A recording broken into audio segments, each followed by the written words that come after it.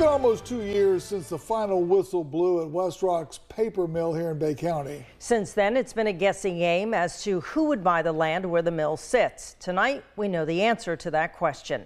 News 13's Courtney Evans is live on the scene from the mill. And Courtney, who's the winner? Amy, it's an industrial company. SRM Concrete bought about 300 acres for $30 million. They say this property fits the needs of their ready-mix company, which specializes in producing concrete. Now, they also say this location will benefit their customers. That's the sound of the new owners of the West Rock paper mill at work. SRM Concrete closed the deal for the remaining 300 acres of the mill February 16th. The deep water terminals allow us to bring in cement from anywhere in the world and support our ready-mix needs.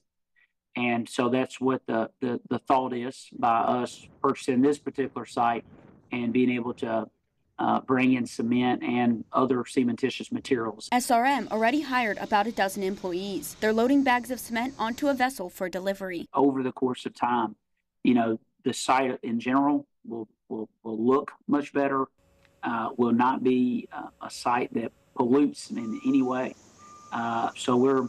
That's on the forefront of our mind. Now, SRM Concrete does plan to repurpose some of the buildings on the property, but the paper mill, which is right behind me, that will eventually have to be demolished. The paper mill itself, it doesn't do us any good, so we are working with companies to come and disassemble the paper mill in its entirety.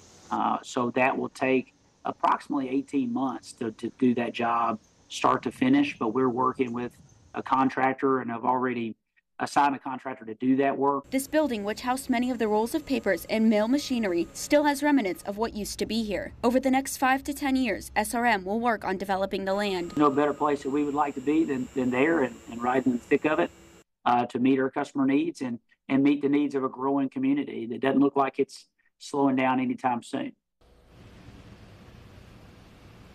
Now, SRM Concrete says they have hired several employees who have been on this property since the West Rock mill closed. Courtney, SRM had plans to build 3 17-story cement storage terminals or silos in Southport. What happened to those? Amy, those silos will now be built on this property. The CEO says that when he spoke to that community, he realized the concerns they had and decided against building there. That's why he decided to buy the mill property instead. But they will continue using the Southport location to keep moving some materials, but they hope in the future that all operations will be done here, right on this property. News 13's Courtney Evans live in Panama City tonight. Thanks, Courtney.